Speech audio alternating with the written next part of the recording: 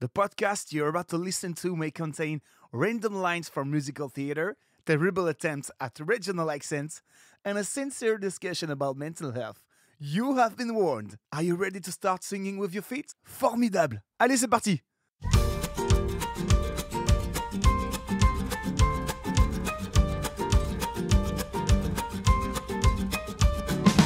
Non, nous ne sommes pas fous, nous ne sommes pas ivres, nous sommes juste dans la joie. Une joie profonde, nos cœurs elle inonde. Cette joie, elle vient du ciel. Non, nous ne sommes pas fous. Welcome to Sing With Your Feet, the podcast in which we ask a lot of questions about interesting topics, and even if we don't find the answers, we learn a lot about ourselves along the way. The podcast in which we get down to the nuts and bolts of building a satisfying life and offer doable steps to assembling that life, kind of like IKEA, only with prettier clothes. The podcast in which we set aside guilt and duty for a little bit in order to get down to the heart of why we do what we do. And most importantly, the podcast in which we seek out joy as the impetus for our actions. This is episode 28 of Sing With Your Feet. If you are just joining us for the first time, welcome. We are so glad that you're here. I may say a few things along the way that might require a bit of background, and if I do that, I'll try to send you back to the appropriate podcast episodes to fill in the details for you. But even if you don't do that, because listening to 28 episodes, that is about 14 hours of your fairy godmother and your wicked stepsister talking, well, it's quite a commitment. I promise that even short of investing that much time, there will be something for you in this week's episode too. Speaking of commitments, that is what we are here to talk about this week. So before I get lost on a tangent about fairy dust and magic wands, let's get started.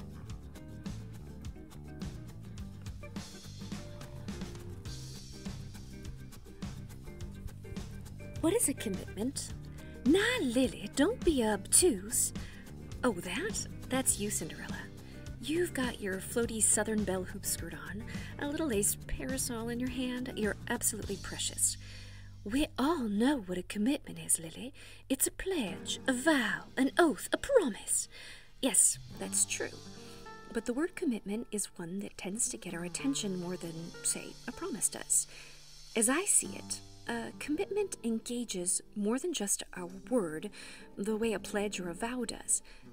A commitment engages part of who we are.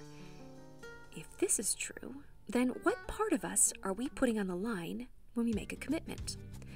To answer that, let's turn back to something we talked about in depth in episode 3 that was called On Heaven and Dinosaur Poop. We talked about it a lot back then, but it has been one of the most important themes from the early days of the podcast. So, to return to our question, what part of our lives are we engaging when we make a commitment? We are engaging one of 3 categories of resources that we have to offer in this world. Each of us has 3 distinct categories of resource that we bring with us throughout our lives in varying measures. They are what we have to invest. Number 1, our talents. That is what we know how to do. Number 2, our treasure. That is our financial resources. And number 3, our time, which is, as I've previously argued, the most valuable of all of our resources because we don't have an unlimited supply of it, and we never know exactly how much of it we will have left.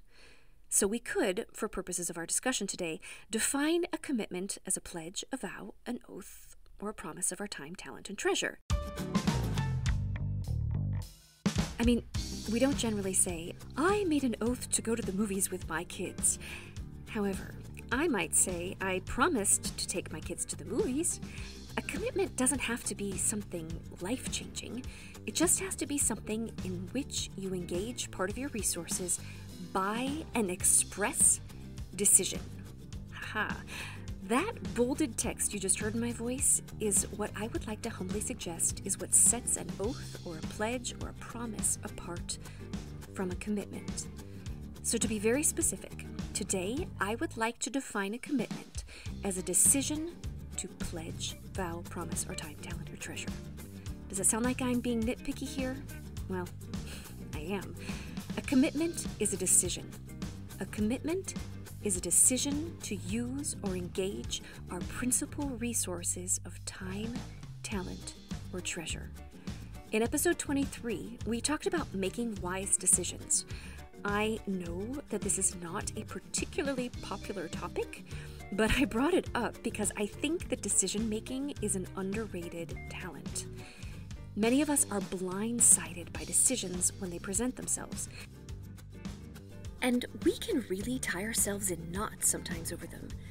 Examples like, should I talk to my neighbor about how the noise they make keeps my children from sleeping, or do we just live with this? Or who do I want making decisions for me if I become incapacitated? These are quality of life decisions that sometimes require us to do something hard. Practicing decision-making skills in non-urgent situations can make this kind of decision-making easier. So yeah, while it's not popular, I like to think that making decisions is an undervalued skill. But what I find fascinating is that many of us engage our time, our talent, or our treasure without ever making an active, positive decision. We engage our resources without ever committing. We spend money without thinking it through and then end up unhappy because we're broke or in debt. We agree to time-consuming activities and then end up exhausted or burned out. We invest our know-how and our talent into projects, but we end up feeling resentful and used.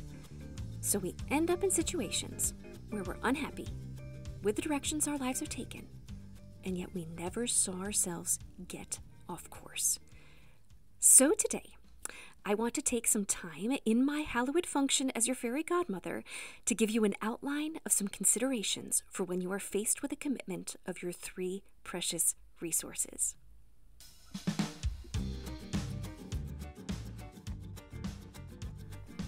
Part 1. The ideal life. Socially functional but introverted. Check. People pleaser. Check. Unable to say no. Check. These 3 elements are a recipe for disaster. For years before I had babies, these 3 worked together to give me a vibrant, if exhausting, social and professional life. Whether among friends and the activities we did together or at work, I felt an obligation to always agree to whatever was offered. This feeling of obligation came from a deeply rooted sense that I didn't deserve anyone's kindness. Therefore, I should vacuum up whatever crumbs of attention I could get. Therefore, I let other people arrange my calendar for me. I didn't know how to say, I'd rather not have 5 nights of activities in a week, so I ended up exhausted, overextended, and resentful. I would tell myself this is just for a season, but those seasons would end up going on for years, and I was tired and grumpy all the time. For some reason, this grumpiness was preferable to learning how to set limits and boundaries and taking control back over my calendar. Well, that's taking back ownership of my most valuable resource, my time. I felt inexplicably guilty, as if I owed everyone else my time. We talked about setting healthy boundaries in episode 26, but just to recap, we said that there is a difference between doing something out of guilt and doing something out of duty, but that acting out of guilt is never a sufficient reason to act. We also said, and I'm sure it will be much to your surprise, that setting healthy boundaries is about the golden rule, doing for others what you would want them to do for you and loving your neighbor as yourself. If you want others to have healthy boundaries, you need to have healthy boundaries yourself.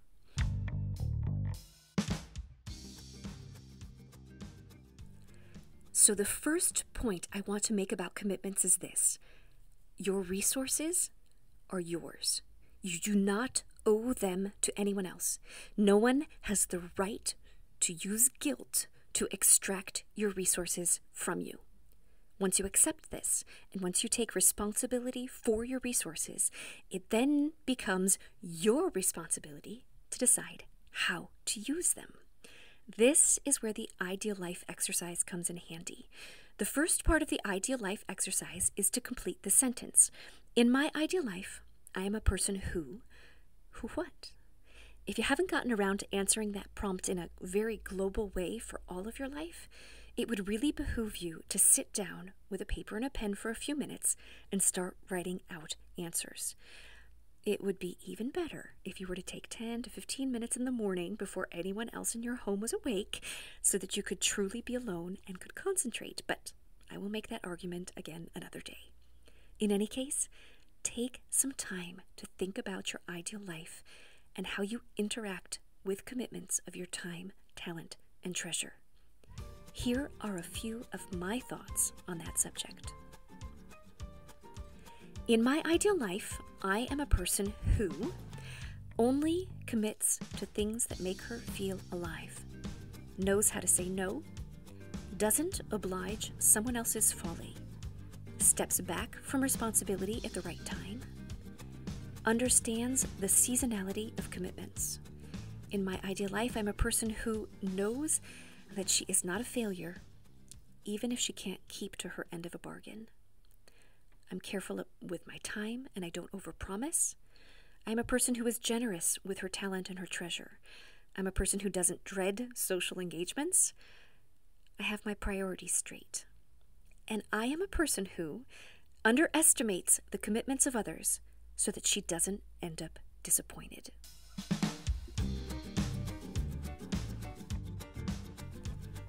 Part 2.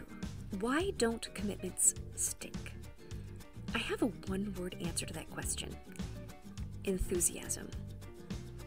I would absolutely love to say that I have some grandiose scientific reason for why commitments are so tough to keep to, but the number one reason that my own life has ended up overcommitted and under-delivering is enthusiasm. Don't get me wrong. Enthusiasm is a wonderful thing. It's refreshing, and it's at the heart of a lot of good things. But enthusiasm is illusory. It's a flame which, if it only catches on the surface, will burn out immediately at the first wind. Or worse, it's a flame that can catch a whole dry forest and consume it, leaving huge swaths of destruction in its wake.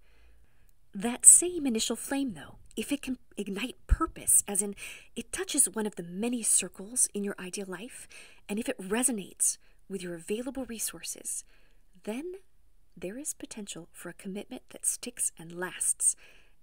And we'll be talking about this in the third part of today's episode. But for a moment, I want to take the example of what happened to me when I finally was able to drop the commitments that I had made purely out of guilt or misplaced enthusiasm, and how that changed my life for the better.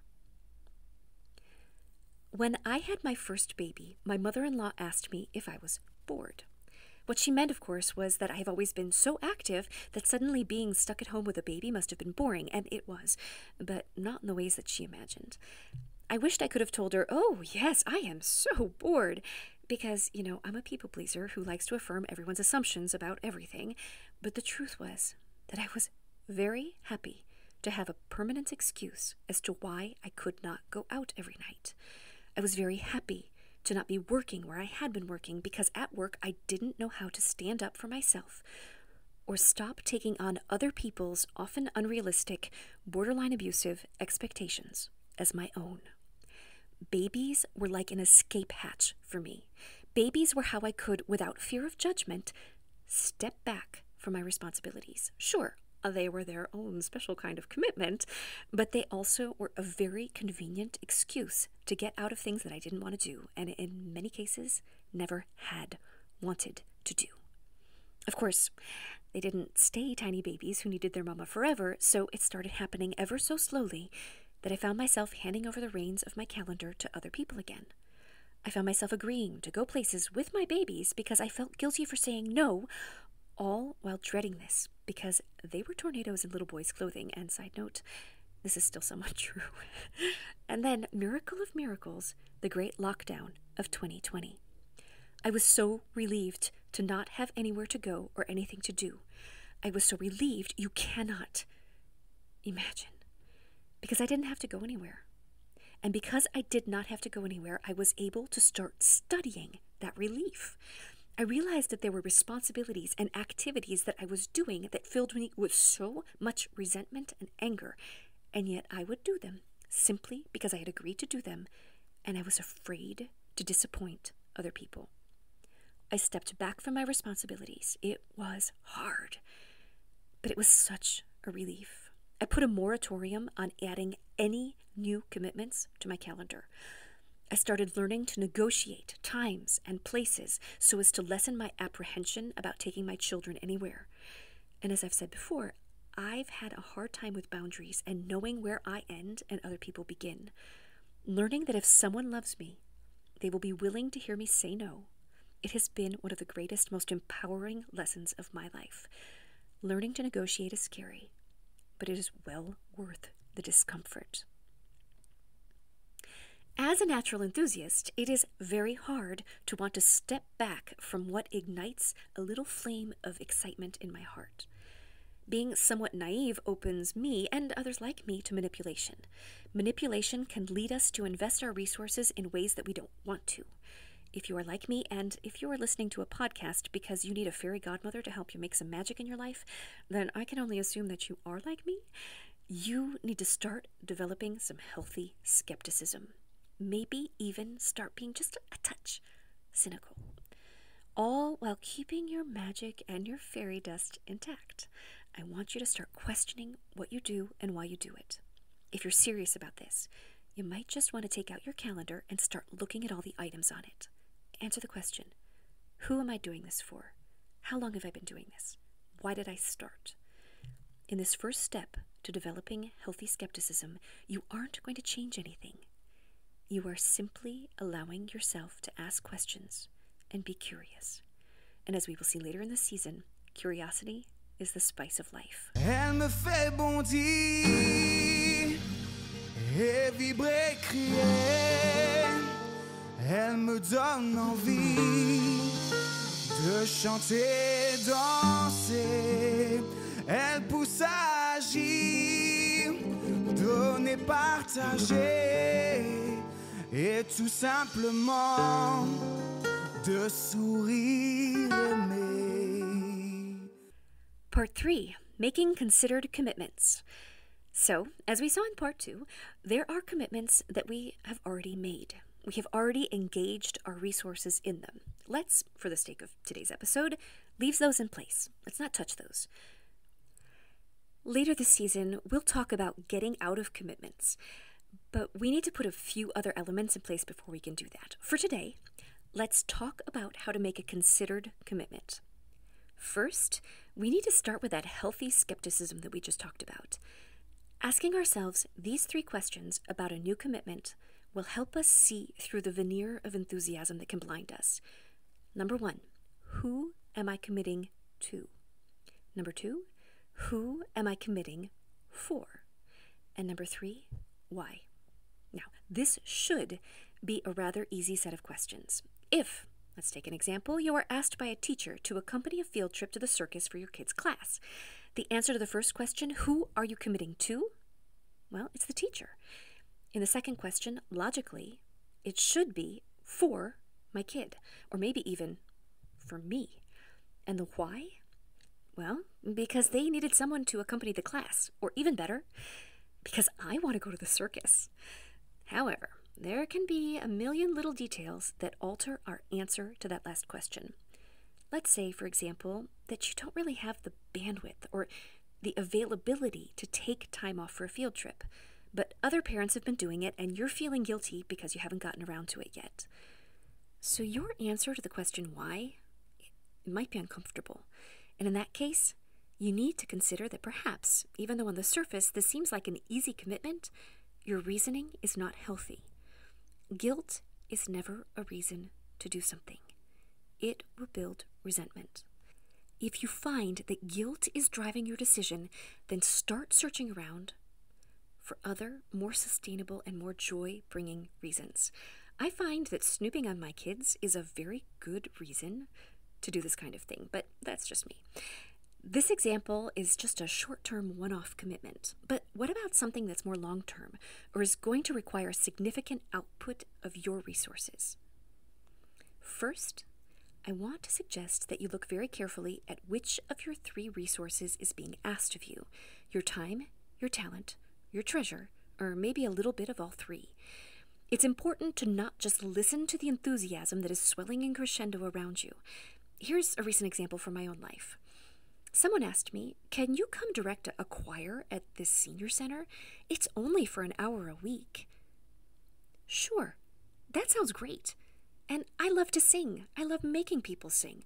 But you and I both know that it is not going to be just an hour a week. It's about choosing repertoire. It's about buying music. It's about making photocopies. It's about organizing a recital and transportation. Here, it is both my talent and my time that's being requested. It's an honorable endeavor, but I can honestly say that it is not one I am willing to invest in right now. Not my time and not my talent. Any guilt I feel about saying no is because I like the idea of seniors having an opportunity to sing, because I hope that when I get old, someone will provide me with an opportunity to sing. And here, I'm a bit in conflict with the golden rule, which tells me that I should do for others what I want others to do for me. So this is where we need to look at the second element. Which circles of the Venn diagram of my ideal life, also known as which of the 19 ideal life themes like marriage, parenting, body positivity and health, passions, commitment, spiritual life, does this potential commitment impact? And how does this commitment get me closer to my ideal life in those areas? Ideally, a well thought out commitment will be at the juncture of multiple circles on your Venn diagram. In my being a chaperone to the circus, for example, there were 3 circles overlapping. Parenting, that's my relationship with my kids.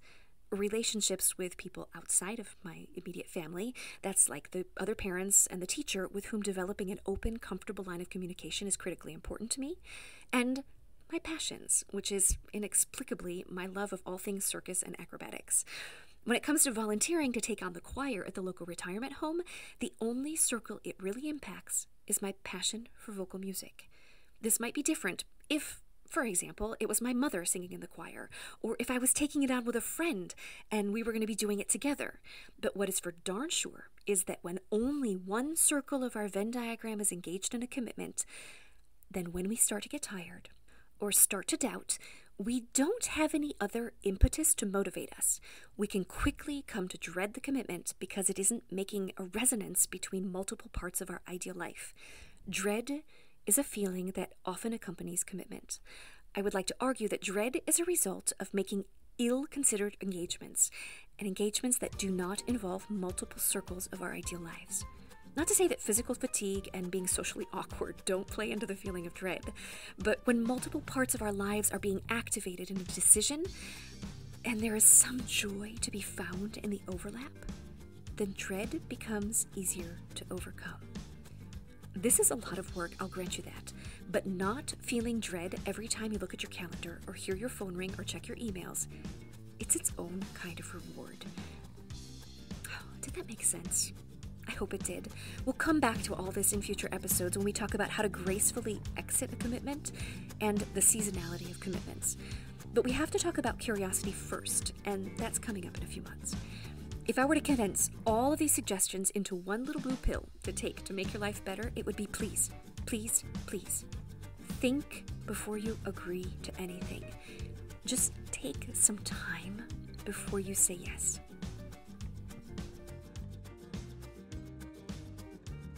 So, as always, I like to ask myself 4 easy questions about the different theme that we're covering.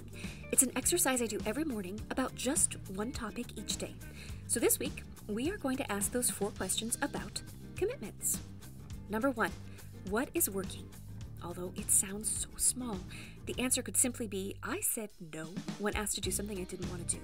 Or, I just wasn't feeling it, so I canceled my plans. Or, I didn't say yes right away, but gave myself some time to think about it. Or it could be something bigger. For example, I carefully committed to an 18-month training program after considering how I was going to keep myself motivated. Good for you. Number 2, what isn't working? This, for much of my life, was the dread I inevitably felt leading up to a social engagement. It could even be with a person I love to spend time with, but the minute something was on my calendar, I started dreading it.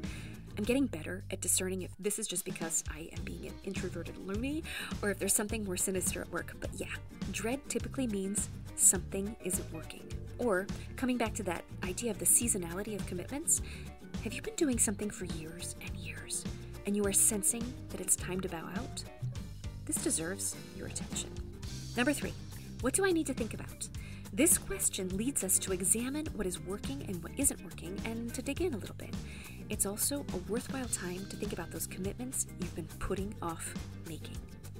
Number 4, what can I do today to get me closer to my ideal life? This is just one tiny little thing you do. One phone call you can make, one letter you need to mail, one SMS declining an invitation. Just do one tiny little thing. One thing is progress. And around here, we really like to celebrate progress. You have so much to offer this world.